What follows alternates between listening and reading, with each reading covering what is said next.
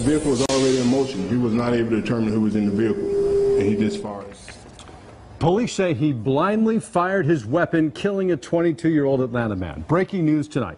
An arrest warrant has been issued for the former Atlanta police officer who shot and killed an unarmed man last month. James Burns was fired after an internal affairs investigation determined he used excessive force and was not justified when he shot 22-year-old Deravis Caine Rogers. Burns has since appealed his dismissal. Well, Fox 5's Marissa Mitchell joins us now live from outside the Fulton County Jail with these breaking developments. Marissa. Well, Burns also faces aggravated assault with a deadly weapon and 2 counts of violation of oath in the death of 22-year-old Deravis Rogers. Now, an internal police department review determined Burns was not justified when he shot the 22-year-old last month. Burns claimed Rogers was a suspect in a car break-in at an apartment complex.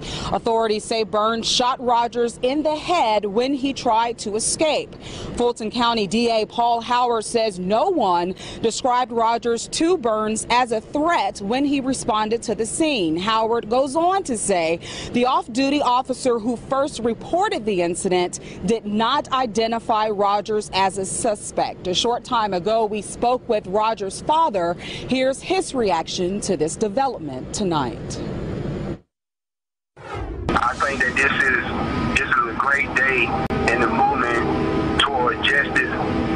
I'm thankful that Chief Turner and his staff at the APD moved so fast. Now, Burns will go before a Fulton County grand jury for indictment in August. And coming up on Fox 5 News Edge at 11, you'll hear more from Rogers' father as well as information from that police review. But that's the latest here at the Fulton County Jail. Marissa Mitchell, Fox 5 News.